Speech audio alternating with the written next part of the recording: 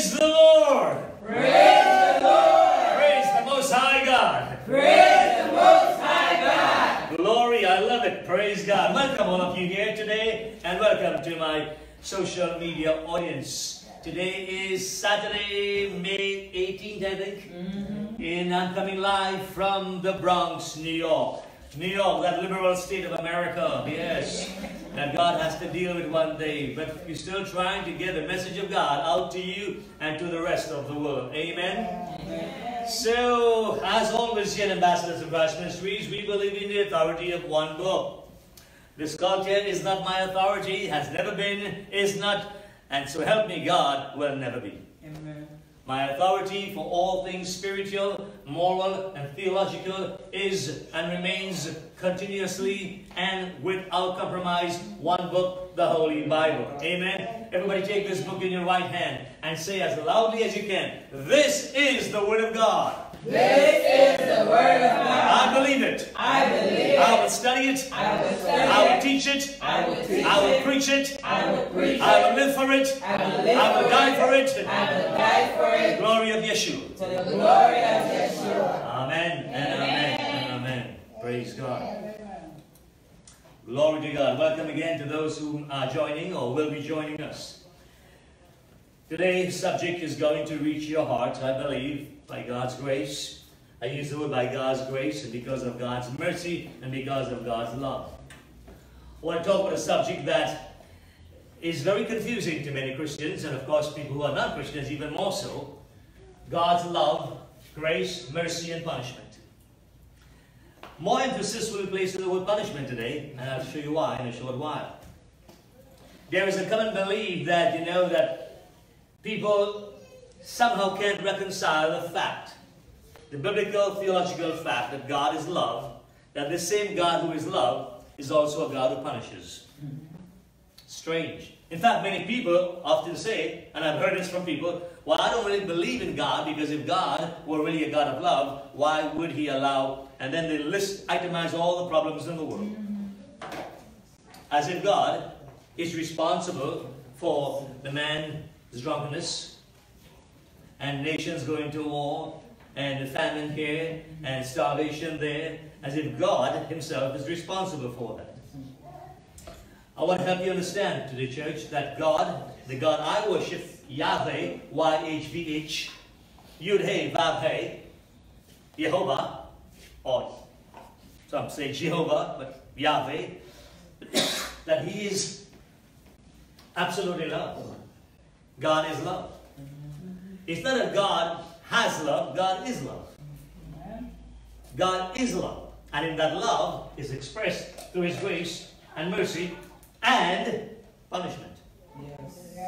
I don't need to give you a lengthy sermon on love and grace and mercy. You know why? Because you hear a lot of that. In fact, we have gone to the extreme now.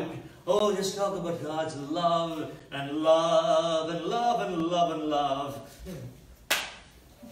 But don't talk about God's punishment. Because God doesn't do that. Really? There are the theologians in Christian circles who no longer even believe in hell. They believe that because God is love, everybody is going to heaven. And let's be clear. You can't create your own theology because you're not God. I am not God. I cannot create what I want something to be. Some people believe they have the power to speak things into existence. A lot of charismatic fools go there and they tell their congregations, you can speak it into existence. I always challenge them, if you can speak anything into existence, why don't you speak peace into existence? Why don't you speak healing for every human being into existence? You cannot. God is God, and He does not share His glory or power with any human being. Amen. Amen. Amen. So what's grace, what's mercy, and what's punishment? Well, very briefly, without going into too many details, I don't want this to be too theological here for the next hour. I want to get on to the fact that our God, the God of love, is also a God who will punish, who has punished, and who will yet punish. Amen? What is grace? Well, simple. God's grace is God's unmerited favor. When God looks down upon us sinners, we don't deserve to live, but God's grace is undeserved. He pardons us. He gives us favor. He sent Christ to die on Calvary's cross. That's God's grace. We don't earn it. We don't earn salvation. Grace is not works. God's grace is unmerited favor upon sinful human beings. Amen. So whenever God gives us good things, that's God's grace.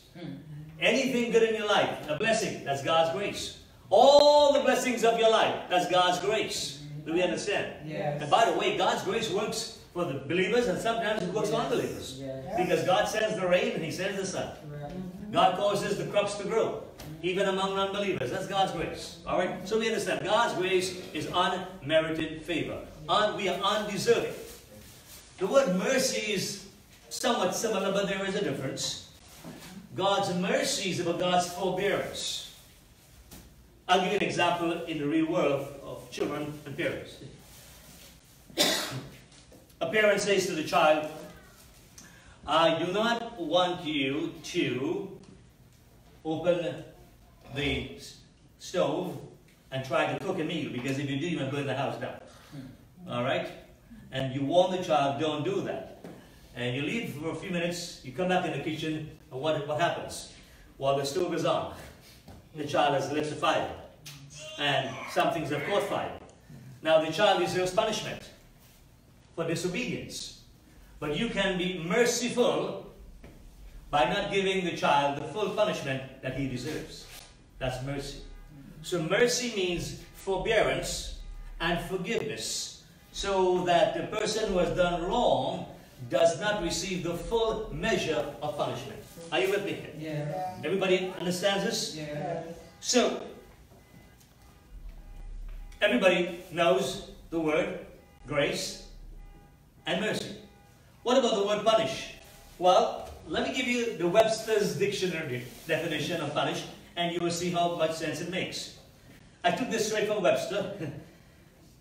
Punish, to subject to pain, loss, confinement, or death, as a penalty for an offense, transgression, or fault. Oh, don't talk about that. Punish. God will not do that. Yet, think about it. In the real world, is there punishment? Yes. All you parents, have you punished your children? Oh, but that's a strong word. It doesn't matter whether it's a strong word. You punish your children. If your children did something wrong and you stung them, you punish them. You call it discipline. It's still punishment. There was a transgression, there was an offense, and you gave the child 5 swats or 7 or time out, whatever it was, there was a punishment, there was a loss, there was a confinement, there was a penalty paid because of the child's offense. Am I correct? Yes. Spouse to spouse, sometimes husbands and wives punish one another. Yes? I don't mean physically, even though in some cultures physically do. Yeah. But there are many ways spouses punish their spouses. Think about it. Punishment exists. How about an employer to an employee? An employer can punish an employee because the employee failed to obey the order regarding that contract or the business operation, and as a result, the employee does not get a promotion, or rather than gets a demotion. That's punishment. So, what am I saying? In the real world, punishment exists. Am I correct? Yeah. Everybody gets it? Yes. So does God punish? Does a God of love punish people? Yes. Now, before I go any further, let me be clear. I'm not talking about suffering. I'm talking about God's direct punishment. I'm not talking about human suffering because you got up in the morning and instead of drinking a glass of juice or a cup of coffee, you decided to drink a bottle of alcohol. And then you stepped out into the road and a car ran you over because you were not able to make out a car from a human being. You were drunk. God didn't punish you. You suffered the consequences of your own foolishness. Do we understand? Yes. So don't confuse this sermon. I'm speaking of punishment directly from God in contrast with our own suffering based on our own mistakes in life. Am I clear? Yes. You want to eat sugar every day for breakfast, lunch, and dinner, and then your body breaks down in health. God isn't punishing you. You're punishing yourself. Amen. Am I clear? Yes. punishment. So does God punish? Yes. Well, we all want to hear about God's love, God's grace, and God's mercy. And that's great. Because without God's love, without God's grace, without God's mercy, I will not be here. Nor will you be here. Amen? Without God's grace, I will not be preaching the Word of God. So, that's a given. It's obvious to the Christian. But let's not go to the extreme and say because God is a God of love, and God is a God of grace, and God is a God of mercy, that cancels punishment. God's love does not cancel punishment. Are we understanding? Yes. So we have become too wishy-washy and too sissy-ish in this world today. We can't talk about punishment. We can't talk about being tough. No. Never hurt the child for life. Never traumatize the child for life. Well, look, we have so many traumatized snowflakes right now because they were not punished.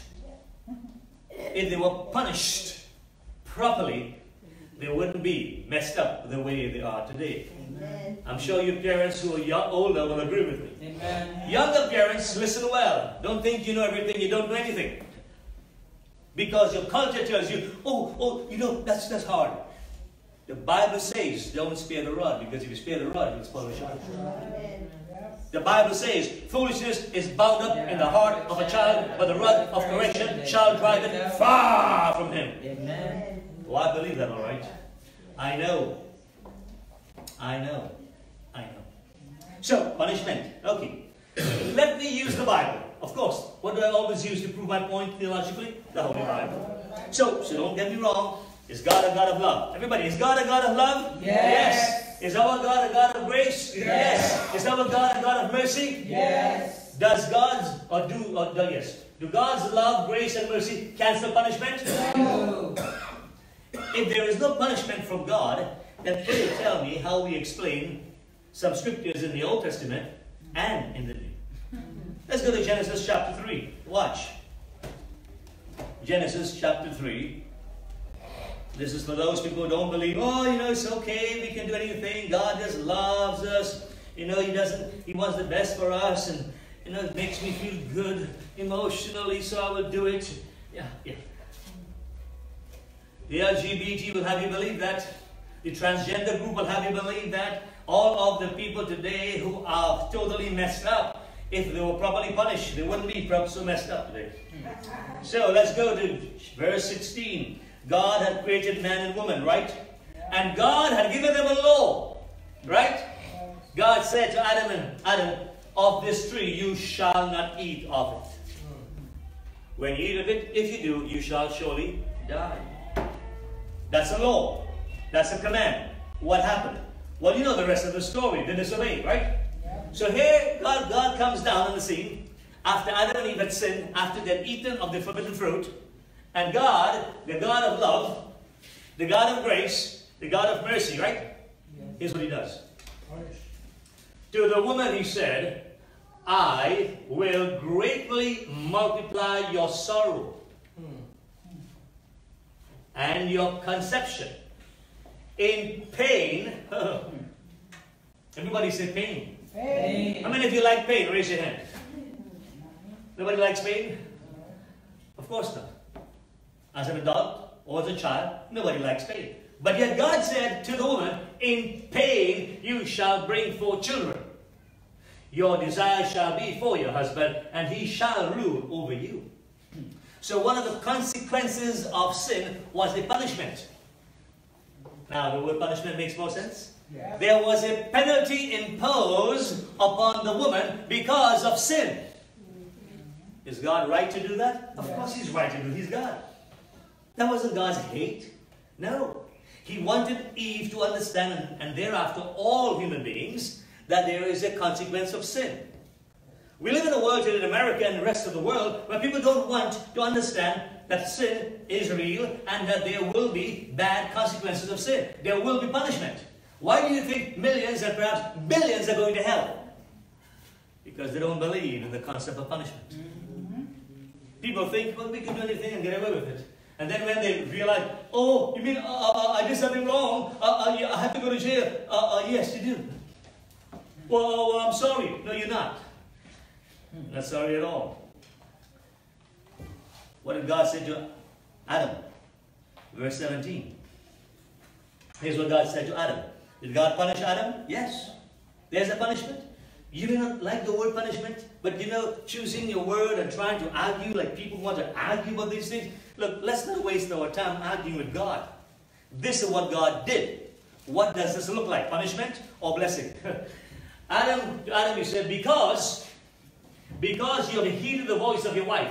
Now, he's not saying here you should never listen to the wife's voice. In the context, Adam was wrong to have listened to the voice of Eve. Are we understanding? Yes. Yes. Because you have heeded the voice of your wife and have eaten from the tree of which I commanded you, saying, you shall not eat of it. So Adam, you ate of a tree, right? I gave you the authority to lead your wife. I told you were the boss, right? You let her eat. You didn't stop her. And then, worse than that, she offered it to you. And instead of obeying me, you obeyed her. You pleased her and displeased me. Well, Adam, punishment is coming down. Here's the punishment. Cursed is the ground for your sake. Does that sound like a blessing? No. Punishment. In toil you shall eat of it all the days of your life. So, we look at how nature has been cursed. Nature has been cursed.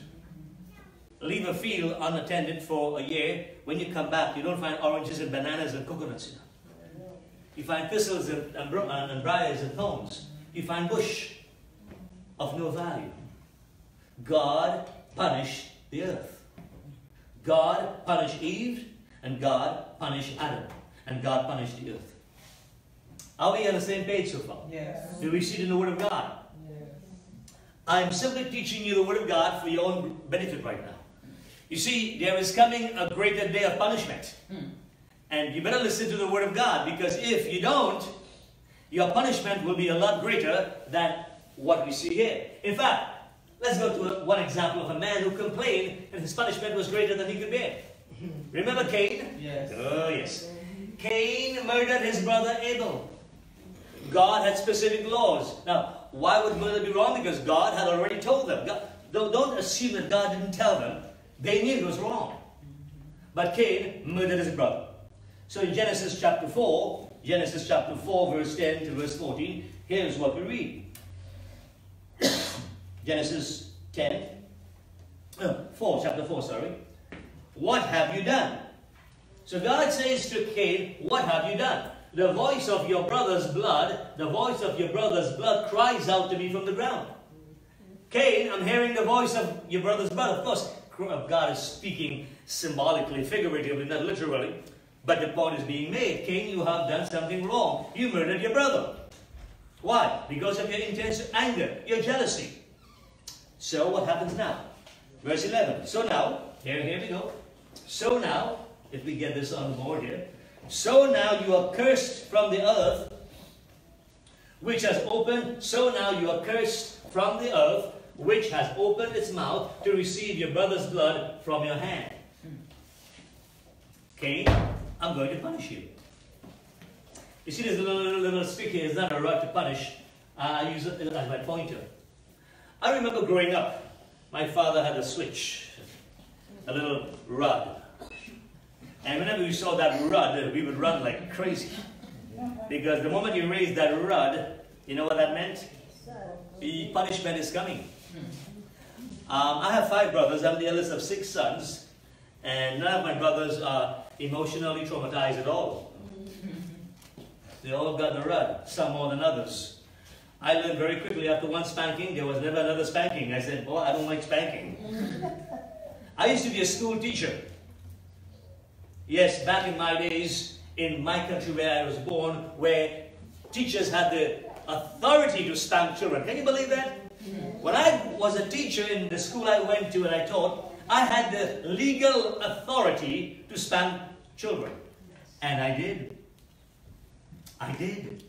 And when they meet me, they thank me for it. Today, they call the police for you. I wonder America is so messed up. This is a good thing. A rod of correction, I like it. If only we get back to it, if we got back to using this, we would have a lot less problems in the world today. Don't you know that? Yeah, I'm a strong believer in punishment. I am a strong believer in punishment. Crime must be punished. I say again, crime must be punished. Yes. With mercy, but crime must be punished.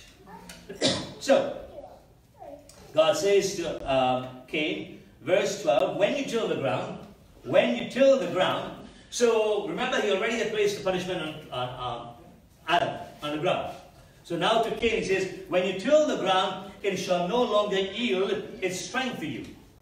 A fugitive and a vagabond you shall be on the earth. Wow. A fugitive and a vagabond you shall be on the earth. Does that sound like a blessing or punishment? Punishment. Oh, don't tell that to people today. Our new generations don't like the word punishment. Just love on me, just love on you for what? So you can go and commit more crimes? No. I'd rather you stay behind the bars for as long as it takes until you get your head straightened out. God is a God of love. He's also a God of punishment.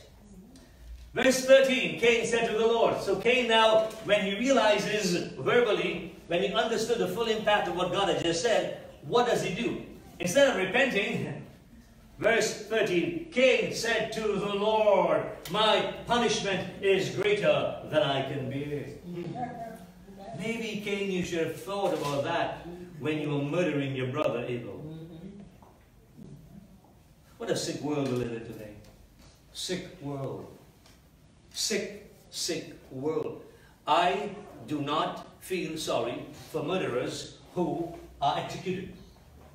If you committed a murder in cold blood, I am not talking about self-defense. If you committed a murder in cold blood and the executioner has to chop off your head, you deserve it. Simple. Simple as simple can be. Why don't we get that? What mercy? There is no mercy. Give you mercy so you can go back and commit some more crimes and more rapes and more murders? No. That's it. You have made a choice. God was very clear about these things, people. Very clear. Our society has come along and watered everything down to the point where parents can no longer punish their children in America. Did you know that? Yeah. What a crazy culture this is, that parents can no longer punish their children. And that's why children grow up to be the savage beasts that they are. No respect for authority, no respect for law, no respect for God. But you know, those of us who grew up with punishment, we learn to respect authority very quickly. Do I hear amen from anybody here? Amen. Oh yes, you learned.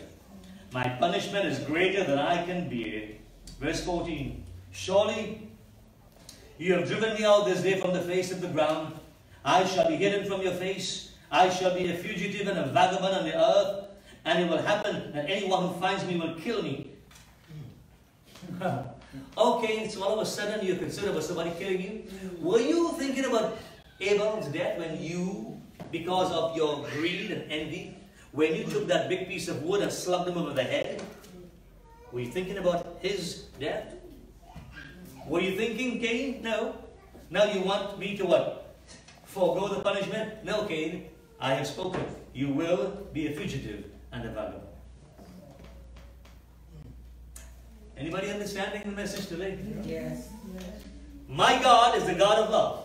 Amen. My God is a God of grace. Amen. My God is a God of mercy. Amen. My God is also a God of punishment. And for that I thank Him. Amen. Amen. For that I thank Him. Yes. Hallelujah. Somebody say hallelujah. Hallelujah. My God is not the Supreme Court of America. My God is the Supreme Court of the universe. Hallelujah. And He may get away with the Supreme Court in America, but you can't get away with the Supreme Court of God's heaven. Hallelujah. He will judge you. Hallelujah. In the final day. We're going to get there in a short while, and you will see how serious this judgment really is. You know, we need some more fire and brimstone sermons. We have so watered down the Word of God, and everybody wants to have a sermon that make me feel good, Pastor. Just bless me. Oh, just bless me. You know. Well, let me tell you what the Word of God says. Do what God says. Amen. The reason we have so much emotional, psychological disorders and messed up people is because we have refused to honor the Word of God. Amen. Go ahead, amen. Yes. We have all kinds of psychiatrists and psychologists and therapists, and all of them are talking plain nonsense. Yes. Amen. Foolishness. Yes. God's word is authority. God's word will change your life. Amen. Believe it and do it. Amen. Cain, you messed up. You will pay the price. Wow. Pastor, where is the mercy? We'll get to the mercy in a short while. Let's establish first He's a God of punishment. Amen? Amen. How about Noah's time? Remember Noah's time? So, it was a few years afterwards. The earth was populated. And everybody was having a great time committing sin. The earth was filled with violence. Yes. Genesis chapter 6, verse 5. Genesis 6, verse 5. I will not spend too much time there. The God of love, the God of grace, and the God of mercy. He said, look, here it is. Then the Lord saw that the wickedness of man was great in the earth, was what great in the earth, and that every intent of the thoughts of his heart was only evil continually. God saw that. God saw the population, the people who lived during the time of Noah, they were only thinking evil. Violence, violence, violence. In America, we have lawyers and liberals who want to defend MS-13. Are you kidding me? Defend MS-13? Absolutely never. God made a decision. Noah, I can't believe that man has become so evil. I have made the decision. I will destroy all flesh. God punishes. Do I hear amen? Amen. The Lord was sorry, verse 6. The Lord was sorry that He had made man on the earth. He was grieved in his heart. So the Lord said, I will destroy man, whom I have created from the face of the earth, both man and beast, every creeping thing, and birds of the air. For I am sorry that I made them. But Noah found grace in the eyes of the Lord. Noah, God gave grace to Noah. God gave grace to Noah, so the human race could continue. Otherwise, at that point, church, all humanity would have been wiped out. One man and his family. God says, Noah, I'll give you grace. I look at your heart. I'll give you. Noah wasn't perfect righteously, but he was a man of God. He obeyed God. He found grace. So even here, God's grace was operative. Amen? How about Sodom and Gomorrah? One last Old Testament example. Remember Sodom and Gomorrah? Yes. Oh, Sodom and Gomorrah, that reminds me of America today. New York City, San Francisco, Las Vegas. Reminds me of the Democratic Party. I don't care what you say. I don't really care what you think. Folks, let me be clear. When it comes to the Bible, your political opinion and your cultural opinion are of no consequence. Amen. Do I hear amen? Amen. Your racial opinion, no consequence. Your philosophy, no relevance. God's word. God is looking for men and women who will stand on the absolute authority of God's word. Amen. Somebody say amen. Amen. We have enough cultural nonsense. Yes. We must believe the word of God and proclaim it boldly. Yes. Yes.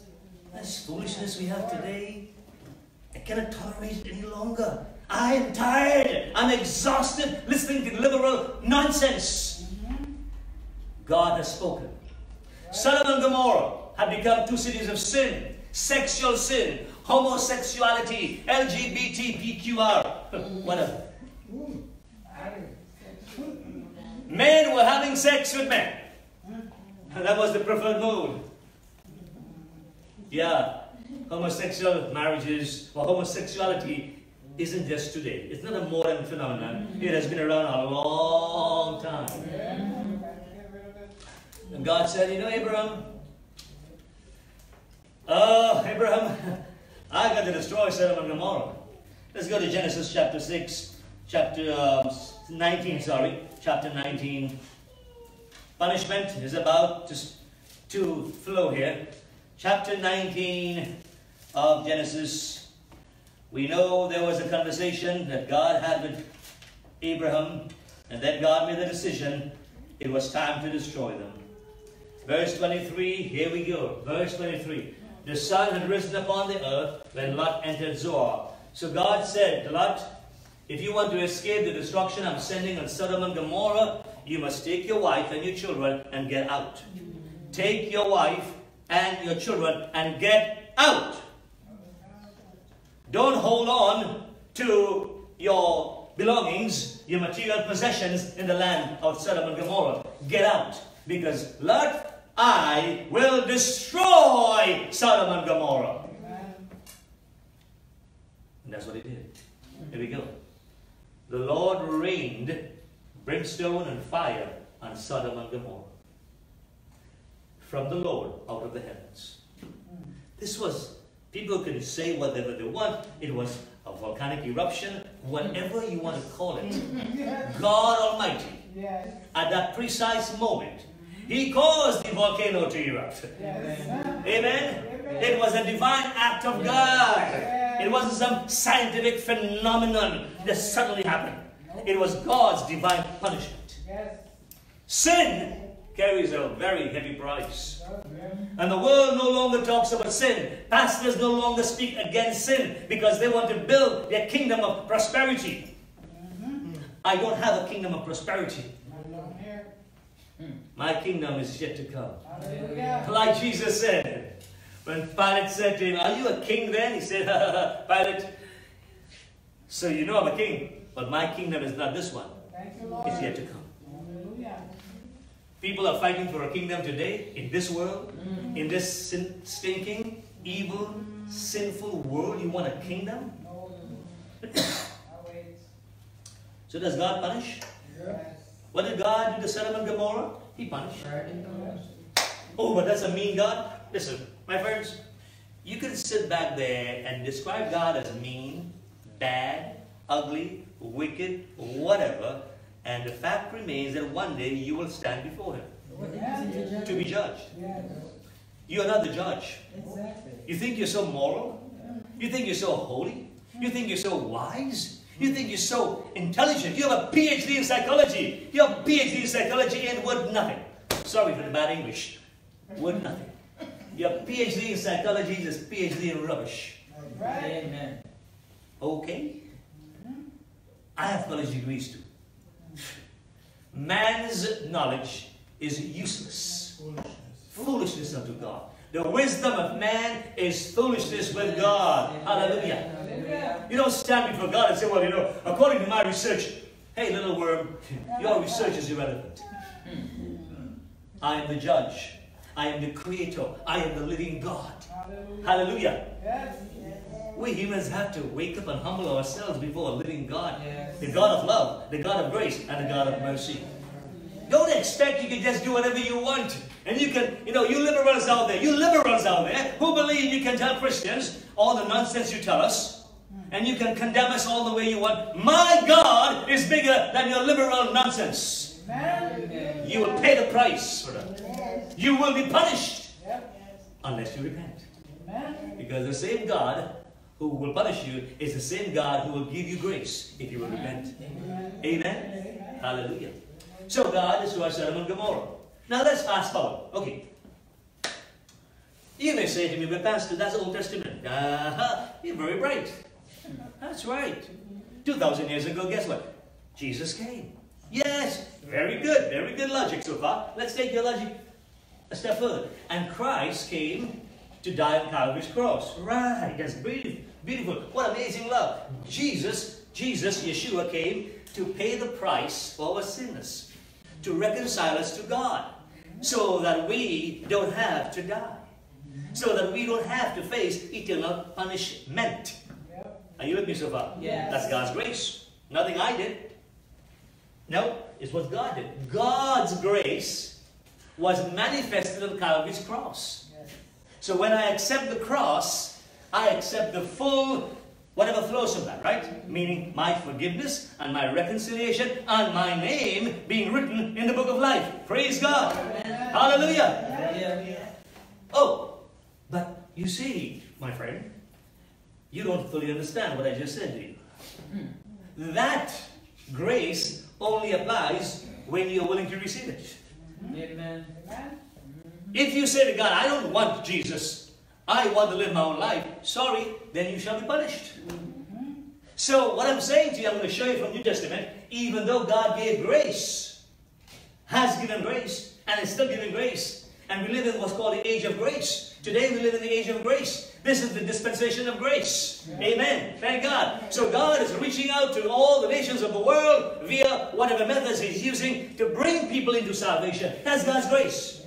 The worst sinner, the worst criminal, the worst murderer, the worst rapist, the worst fiend, God will bring you through His grace and save you. Amen? Amen. That's grace. But the same God who's giving grace warns you. If you fail to receive it, there is coming a judgment. Beloved, there is coming a judgment. Believe it or not, everybody will be judged. And in that judgment, believe it or not, some will enter the kingdom of God and some will be sent to a place called the lake of fire. Did you know that? Yes. Oh, but so Christ didn't cover for that? He only covered for those who receive it. Amen. If you don't have His blood stamped on your heart, as we explained last month during Passover month, if you're not covered by the blood, then you're not protected by the blood. The only protection against punishment is the blood of Christ covering your heart. Hallelujah. Somebody say hallelujah. Hallelujah. What amazing love. We sing, amazing grace, amazing love. Oh yes, the blood of Christ. But now, watch this. The same Jesus, the same Yeshua, who came to the earth 2,000 years ago, has some words for those who refuse to listen. Matthew chapter 13. Moving from the Old Testament now to the New. So for those who know the Bible, or those who want to know the Bible, here's what Jesus says. Yeshua says it in Matthew chapter 13. I wish to begin at verse 24. Jesus gives a parable. Now, parables, again, time is against me here, but I'm going to do the best to explain this to you. Another parable He put forth to them, saying, the kingdom of heaven, which is like the kingdom of God, is like a man who sowed good seed in his field. So Christ is explaining what the kingdom of God is like unto. It's a parable. It's not literal. It's a parable to explain it, spiritual reality. Are you with me so far? Yeah. Okay, so let's continue. Verse 25. But while man slept, I'm going to read from the Bible here and you can follow along there. While man slept, his enemy came along and sowed tares, T-A-R-E-S, among the wheat and went his way. When the grain had sprouted and produced a crop, then the tares also appeared. So the servants of the owner came and said to him, Sir, did you not sow good seed in your field? How then does it have tares? He said to them, an enemy has done this. The servant said to him, do you want us then to go and gather them up? But he said, no, lest while you gather up the tares, you also uproot the wheat with them. I'll explain in a few minutes. Let both grow together. Watch now. Let both grow together until the harvest. And at the time of harvest, I will say to the reapers, first, gather the tares and bind them in bundles to burn them, but gather the wheat into my barn. Wow. Wheat and tares. So, in the field of agriculture, I'm no agricultural expert, but wheat and tares look very similar externally. So it's very difficult sometimes to know the false from the counterfeit from the genuine. So the Lord of the harvest says, now don't uproot anything. We don't want you to cause a problem right now. At harvest time, we will make the distinction. What does this mean? The disciples were wondering, well, what does this mean? What does this have to do with the kingdom of God? Well, here's the answer. You know what I like about these parables? In most cases, if at all, I don't have to guess the explanation. Christ gives it. Yes. Isn't that beautiful? Yes. I don't have to create something and create my own. Well, I believe God said this. No. Here is exactly what it means. So now we drop on down to verse 36. Verse 36. Wow. Here we go. Verse 36. Jesus sent the multitude away. So now the big crowd is gone. Now he's speaking to whom? His disciples, right? He sent them away and went in the house, and his disciples came to him saying, explain to us the parable of the tares of the field. The disciples didn't get it. What do you mean? Enlighten us. And Christ said, okay, here it comes. He answered and said to them, he who sowed the good seed is the Son of Man. Who is the Son of Man? Yeshua, right? Yeah. He who sowed the good seed is the Son of Man. The field is the world, the whole world. The good seeds are the seed sons of the kingdom. Who are the sons of the kingdom? Those who receive God's grace. Those who receive the sacrifice of Christ. But the tares are the sons of the wicked one. Oh, you mean there are some sons of wicked one? Yes. Oh, yes. The wicked one is Satan. The wicked one is the devil. I have a word for you from the Lord. In this world today, as it was then 2,000 years ago, there are people who serve the true God, and there are people who don't serve the true God, which means that they serve the devil, whether or not they recognize it. So therefore, those are sons of the wicked one. Are you with me? Yes. Everybody has this feeling. You know what's funny about people? There are people who don't believe that God exists. I find this amusing, somewhat irritating also. There are people who are atheists. They don't believe in God, yet they will argue and talk about God. Why are you arguing about God and talking about God when you don't even believe in God? You must believe in God, right? That's why you're always talking about it. Why are you atheists angry at God when you don't believe He exists? Your anger has no sense. Right. You are angry at a non-existent thing. Are you getting it? Yeah. Okay. You're a son of Satan. Atheists, I say to you on the authority of the Bible, you're a son of the devil. All you people out there who are practicing immorality without any sense of conscience or need for repentance, you are sons of Satan. Right. You're sons of the wicked one. And if you don't repent and receive God's grace and God's mercy, you will be punished. How do I know? Well, here it comes. Here it comes. The enemy who sowed the tares is the devil. The harvest is the end of the age, and the reapers are the angels. Are we getting closer? Yes. Now watch, next verse. Wow. Verse 40. Verse 40. Therefore, as the tares are gathered and burned in a fire, so it will be at the end of the age.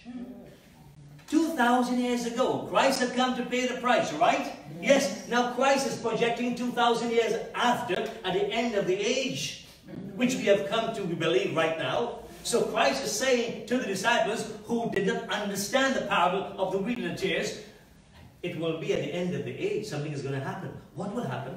Well, let's go further. Let's watch. Verse 41. The Son of Man will send out his angels. Verse 41. Everybody who is the Son of Man, that's a reference to who? Messiah Yeshua, right? Yeah. The Son of Man will, future tense, not yet. He was speaking to his disciples. He had not yet died on the cross. The Son of Man will send out his angels, and they, the angels, will gather out of his kingdom all things that offend. Oh, really? I thought God loves everybody. Well, you missed the point of God's love. That's what it is. And those who practice lawlessness. Oh, lawlessness? What's lawlessness? I thought everything is okay. Lawlessness, let me see if I can help you, snowflakes. You practice lesbianism, that's lawlessness. You're practicing homosexuality, that's lawlessness. You're practicing transgenderism, that's lawlessness. You're practicing abortion, that's lawlessness. You're practicing adultery, that's lawlessness. You are practicing extortion and exploitation, that's lawlessness. Are we getting it? Yes. You're practicing lying as a politician, that's lawlessness. You're practicing greed as a pastor, that's lawlessness. Oh, well, we're getting kind of hot here. At this point, nobody likes me. So what's new? These are the words of Christ. At the end of the age, the Son of Man will send out his angels, and they will gather out of his kingdom all things that offend. All. And then what? And those who practice lawlessness, next verse, and those who practice lawlessness, verse 42, here's the exciting part of this verse. Next verse. And those who practice lawlessness, no, we're missing something. and cast them into heaven. Oh, sorry. Let me read that again. Sorry. Those who practice lawlessness, those who refuse Jesus as God's gift of grace, those who refuse Christ as Messiah, those who hated Christ, those who persecuted Christians, those who condemned Christians and killed them day after day, night after night, Christ will cast them into the furnace of fire. Hallelujah. Yes. Have your way, Lord. Yes, my Lord. Let me tell you something, church members. Let me tell you something, Christians. Don't be afraid. Don't be discouraged. The righteous will eventually flourish. Amen. The righteous will reign. And the wicked shall be no more. Hallelujah. Amen. I can't wait for that day when the wicked shall be stubbled under the feet of the righteous. When the wicked shall be nothing, they shall be like dust. They will cast them into the furnace of fire. Hallelujah. Yes. So all you people out there, you liberals, and you atheists, and you people who mock us, and you hate us, and you say what a bunch of whatever you say we are, let me tell you something. We are standing on holy ground. Hallelujah. Hallelujah. We are standing on solid ground. On Christ, the solid rock I stand. All other ground is sinking sand. Hallelujah. It's the word of God. It's the word of God. It's the word of the living God. Hallelujah. Yes, Lord. Come. Come, Lord Jesus, and cast them into the furnace of fire. Pastor, that's mean. I didn't say that. Word of the Lord. I didn't make that up. It's in the Word of God. Now, the purpose of my sermon is to help you avoid the lake of fire. If you are down that path, that broad path, that will take you into the furnace of fire, the purpose of this message is to say, hey, stop. Turn around. Accept God's grace. Accept God's love. Now watch this. Next part of the verse. Is this exciting or what? Yes, sir. Oh, this is amazing. Thank you, God. Hallelujah. Cast them into the lake of fire. The next part of the verse. There will be wailing. There will be... Go back. There will be... Oh, yes. Furnace of fire. There will be wailing and gnashing of teeth. That's an expression that simply means you people out there who don't believe the Word of God, on Judgment Day, when Christ sends you into hell, you will be screaming. You will be in torment. And you'll be gnashing your teeth if you have teeth left. Oh, I'm sure in hell they will have dentists who provide dental plates for you at a maximum cost. Okay, I'm kidding. Look, people, I have no time for foolishness. The time has come when men of God, men and women of God, must stand up and declare the Word of God with boldness and authority. Amen. Amen. Amen. No more foolishness. Yes. No more time for political squabbles and nonsense. Stop the racism. Stop the political garbage. Yes. Believe in Jesus. Amen. Believe in Jesus. Amen. Believe in Jesus. Yes. Facebook, be warned. Yes, Mr. Facebook, be warned. You are stifling conservatives. You are stifling Christians. You will end up in the lake of fire. Oh, that's hate speech. That's love speech. The Bible is the only authority. Somebody say amen. Amen. There will be wailing and gnashing of teeth. I don't wish that for you. I wish you would heed the message and repent. Receive God's grace and be saved. Do I amen? Amen. You still don't think that's enough evidence to prove that God does punish? Oh, I know what you said, what you're thinking, but why would God do that? Well, why? Well, think of it. God has a law, right? Yeah. God has made provision for you to enter His kingdom. So you decide, oh, I don't want to make time for God. I just want to live my life, have sex every day with every woman or man that comes around. I just want to have a good time, get drunk, and if I feel to do it to an animal tomorrow, I can do it to an animal. You know, I just want to be happy. Happy? By whose standard? By whose law? God will not want any practicing sinner in His kingdom. And why should He? His kingdom is a kingdom of holiness and purity. Hallelujah. Only those who are undefiled can enter the kingdom of God. Praise His name. We don't want any murderers and whoremongers and adulterers and LGBTQ people in the kingdom of God. No, no, no. Liars. No Democrats and no Republicans either. That's right. Only servants of God. Amen. Only servants of God. Only servants of God. In the kingdom of God, let me be very clear to you, we're not going to have the Catholic section, and the Anglican section, and the Moravian section, and the Methodist section, and the Episcopalian section, and the born-again section, and the Charismatic section, and the Pentecostal section. Only one section. Hallelujah. The servants of the Most High God. Hallelujah. Yes. For you people who are racist, there will not be the black. Here is the black people who made it, and the white people who made it, and the Chinese who made it, and the Russians who made it. No. We are one family in Christ. Hallelujah. Glory to God. Why can't we get that into our heads? Punishment is coming. Behold, I say to you, on the authority of the Bible, punishment is coming. Yes.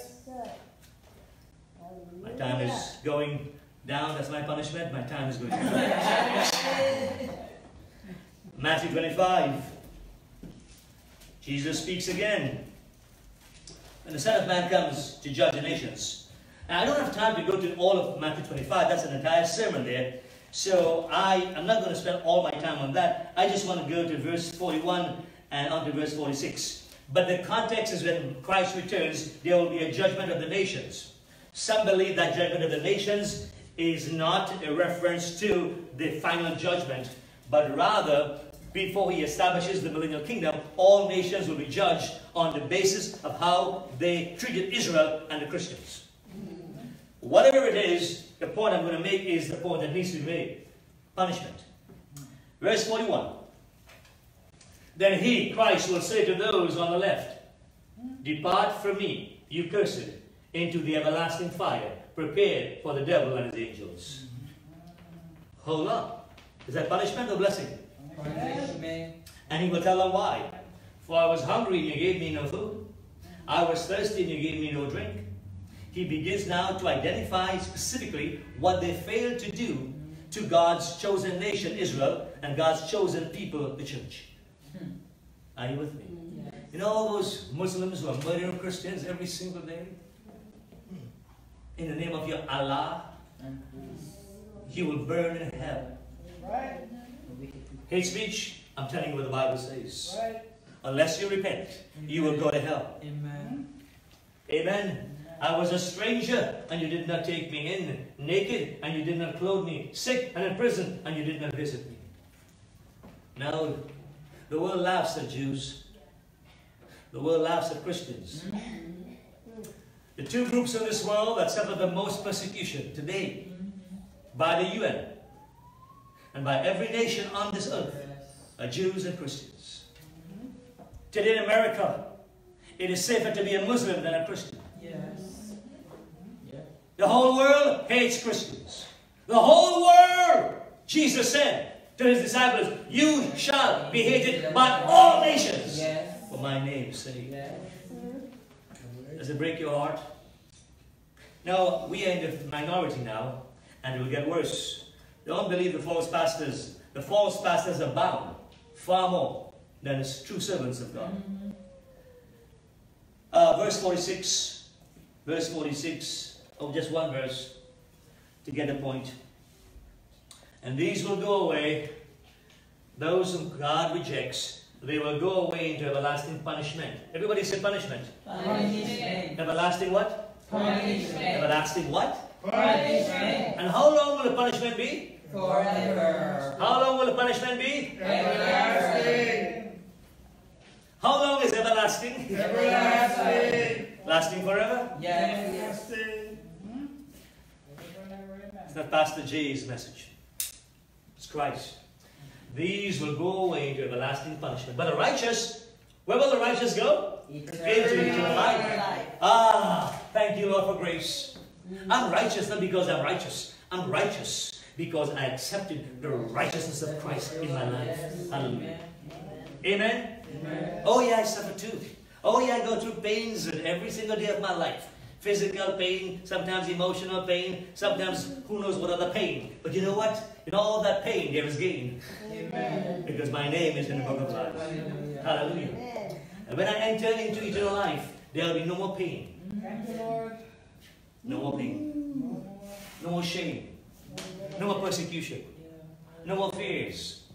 No more need for politicians. Good-for-nothing politicians. Scheming demons. No more need for them. No more race baiters and race haters. Thank God. No more need for them. Are we listening, everybody? Yes. Lord, that day is coming. I want to close the sermon, folks, because my time is up, by going to Revelation 21. Our God is the God of grace, the God of mercy, the God of love. Nothing changes that. Revelation 21, verse 6 and verse 7 and verse 8, and I'm done. Revelation 21. He said to me, it is done. He said to me, it is done. I am the Alpha and the Omega, the beginning and the end. I will give of the fountain of the water of life freely to him who thirsts. Wow. Freely, as God's grace. As God's grace. I didn't work for it. You didn't work for it. And you can't work for it. God's salvation is a gift. Freely given, freely received. Amen. But, verse 7. Bad news for the sinners. Bad news. But he who overcomes, verse 8. Oh, let's do verse 7 first. He who overcomes shall inherit all things. I will be his God, and he shall be my son. That's the good news. Now the bad news. Next verse. Verse 8. But the cowardly, unbelieving, abominable, murderers, sexually immoral, and that covers a lot of territory. I don't have time to identify all of them. Sorcerers, idolaters, and all liars shall have their part in the lake, which burns with fire and brimstone. Does that sound like punishment or blessing? Punishment. That is the second death. Beloved, Jehovah, God, is the God of grace. He is the God of love. He's the God of mercy. He's the God of forbearance and the God of every good thing. But this same God is the God of justice, the God of judgment, and the God of punishment. Amen. Are we understanding? Yes. Yahweh is absolutely and beyond compare the God of love. Yes, he proved his love already by sending his only begotten Son, Yeshua, that whoever should believe in him will not die, but have life eternal. Yes, God gives to you and to me his grace freely every single day. Yes, God gives us mercy to his children every single day. Yes, yes, yes. And yes, he will punish all evildoers. From the politician who sits in the highest land to the prisoner who sits in the lowest dungeon. From the man who is the multi-billionaire and can own half of the earth, to the penniless pauper who owns nothing, not even the clothes on his back. God is the God who will bless those who honor him and punish those who dishonor him. The message is clear. If you don't have a relationship with Christ, whatever your religion is, Christ didn't come to start a new one. If you don't know Christ as your personal Savior and Lord, I urge you today to save yourself. Not that you can save yourself, but to receive salvation from someone who has the power to save you. Receive Jesus as your personal Savior and your Lord and your King. And your name will be written in the book of life. And you will never have to go to the lake of fire. May God give you the grace and the mercy and the faith and the courage to make the right choice right now. In Jesus' name, amen. Amen.